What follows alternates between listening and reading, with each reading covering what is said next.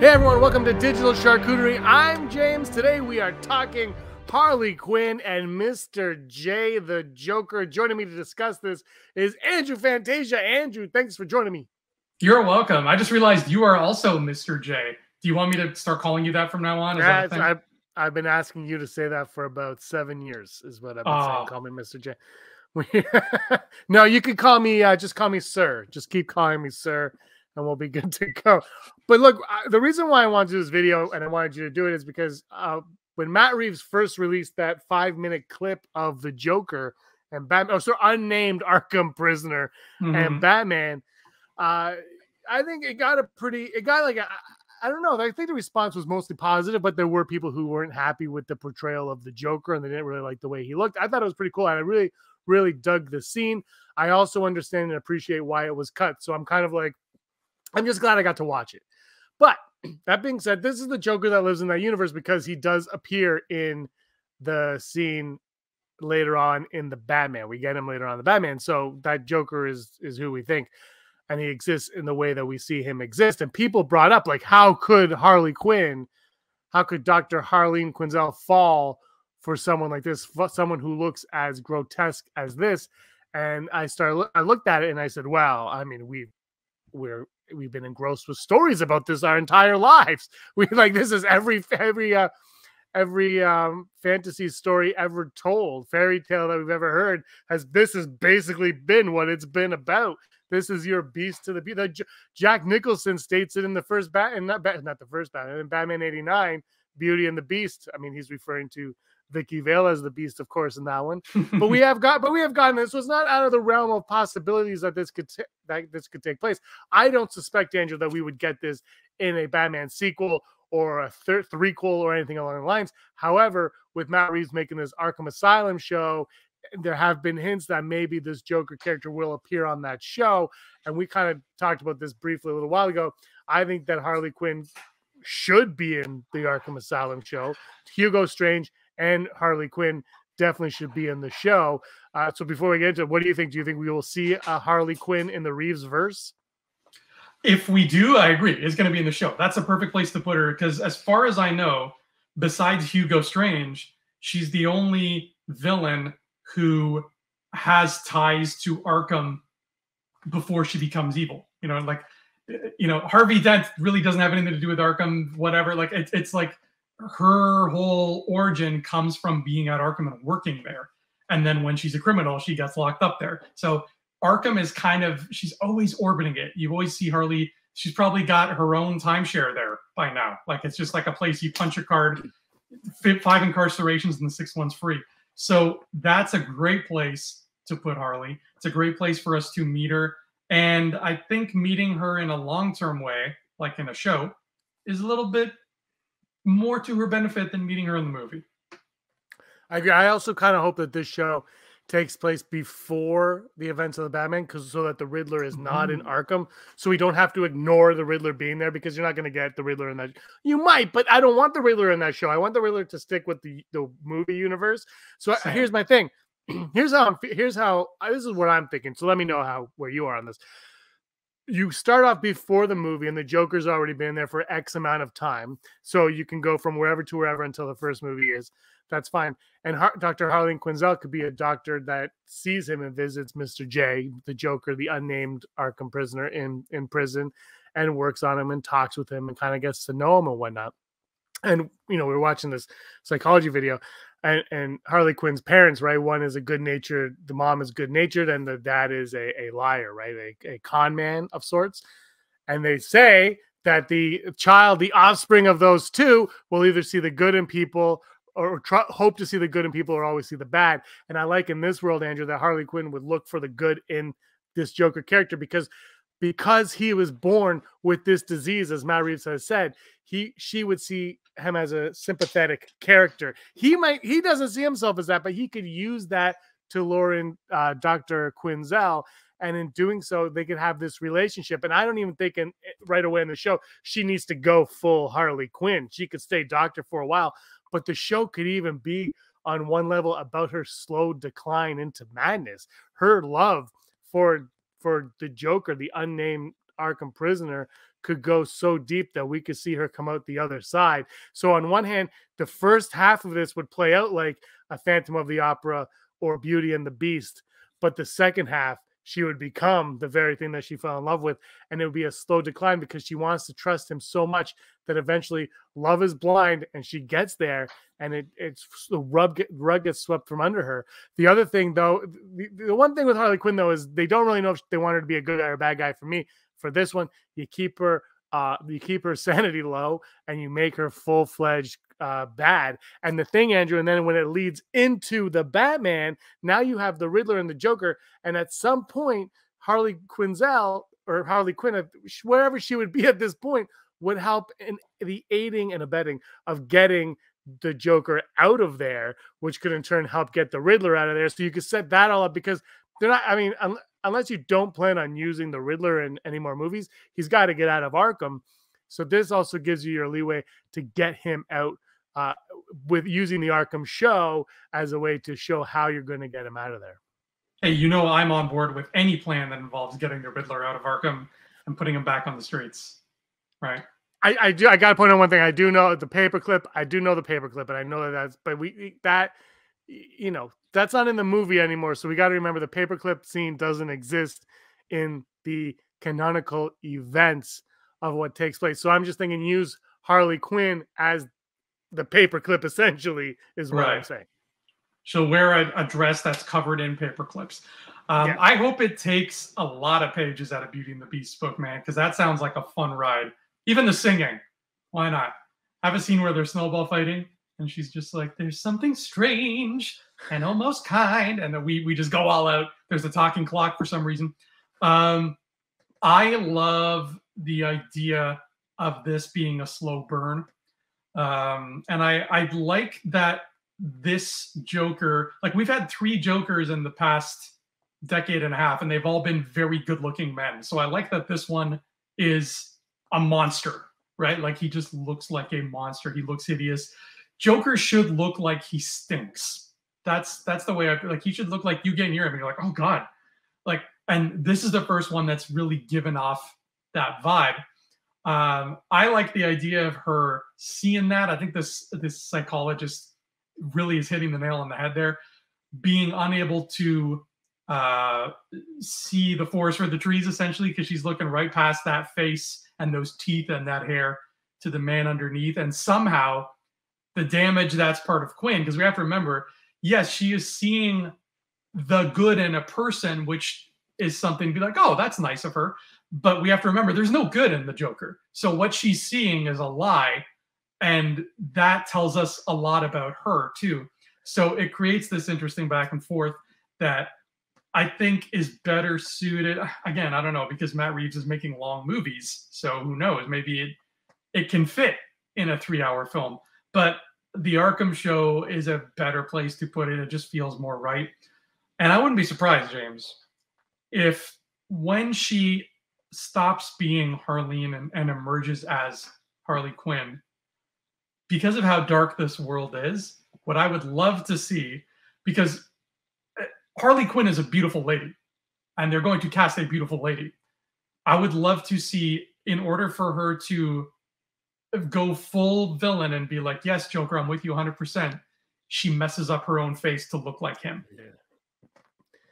Yeah, I think so. And I think that what you were saying is, I think with his disease that he was born with, I think that's where she will see a vulnerable side to him that doesn't exist. But because that aspect of him is there, she's going to force herself to see that. And she's going to make it up in her own mind that he's damaged internally because of the way he was born. I think it works out. I love that idea that she would do some damage to herself as well. And I don't think they would shy away from that either in this. But I think the reason why it works better in an Arkham show than the Batman 2 is the Batman world needs to focus on Gotham and Batman, and that's what it needs to focus on. And while this takes place in there, these are more solo. They don't affect each other, right? The events of the Joker don't affect Gotham, and they don't affect the Batman in a large scale the way that the Riddler affected Gotham in that he was trying to take out Gotham, right? Whereas the Joker lives within it. So I think that's where it works better in an Arkham series, just like the Penguin, right? The Penguin show is going to be about him rising to power, becoming Scarface or whatever, whereas that doesn't really affect the overall story. So it works better that way. I love it. I don't know if they're going to do, I think it would make, I just think the problem with Harley Quinn in the Arkham show is, and I don't know if he's going to, if Matt Reeves would shy away from it or not, but you're not going to get Margot Robbie. And the thing is, I actually think Margot Robbie would shine in this version of Harley Quinn. And it's almost unfortunate that she wouldn't be the one to do it. That being said, where she could work is in a Joaquin Phoenix sequel Joker.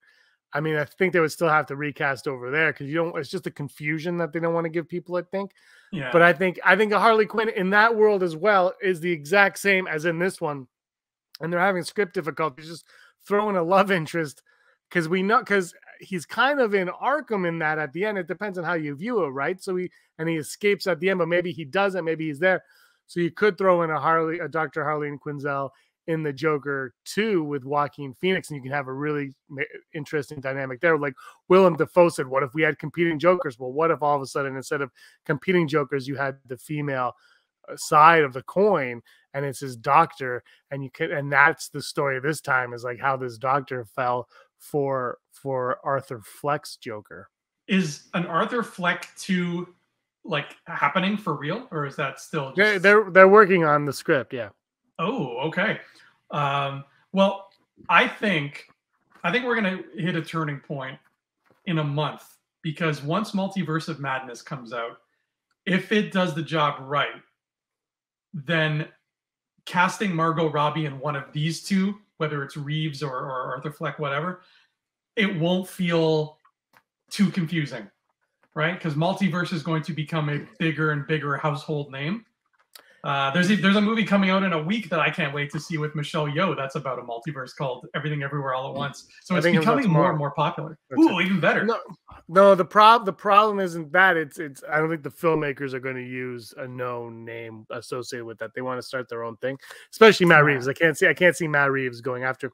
I don't even know if Matt Reeves is interested in using Harley Quinn. I just think that it would be a nice, it could be a good, fun, strong element to use the Joker in a way that hasn't been used in the films before.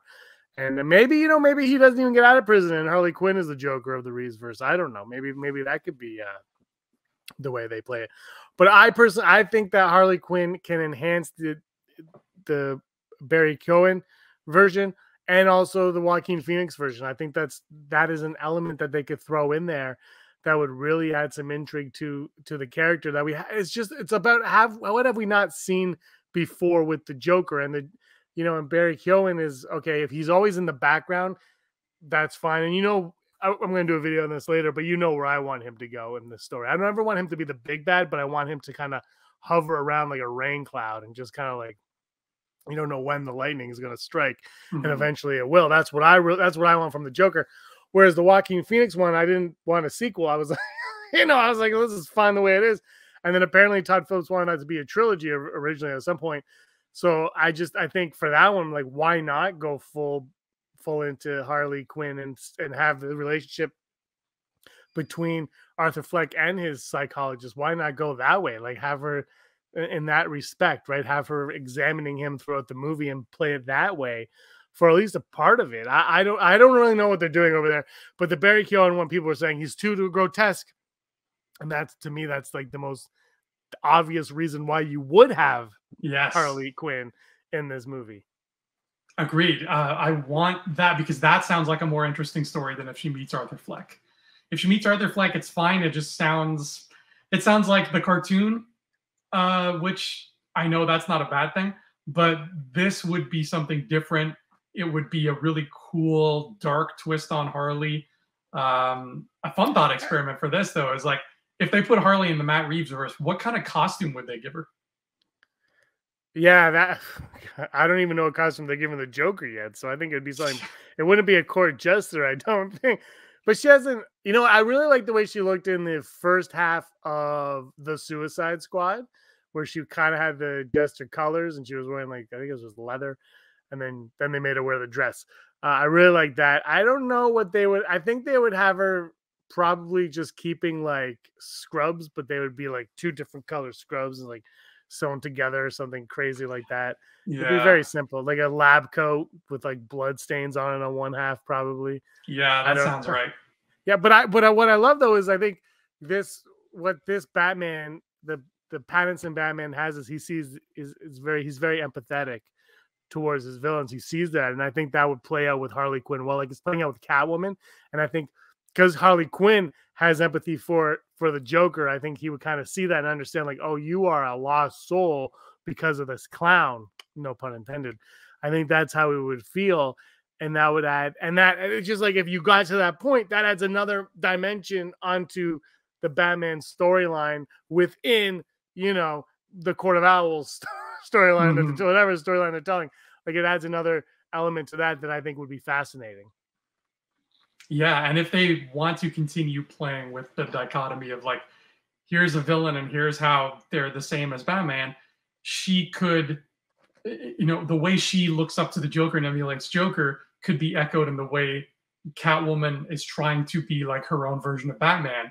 And maybe that ends up hurting her. Maybe Catwoman gets in over her head and Batman or whoever, Gordon, Alfred, starts seeing the parallels and Catwoman's got her own thing going on and she's got to get out of it. You could really play with some fun stuff in there. I still want, other people to be the main focus. I still want, like you said, the courts, the owls, the Riddlers of it all, the Mr. Freezes, what killed the dinosaurs. But this is a cool little thing to be happening on the side, especially if, like those rumors were saying a couple weeks ago, that a lot of Catwoman stuff is going to be happening on the HBO series too.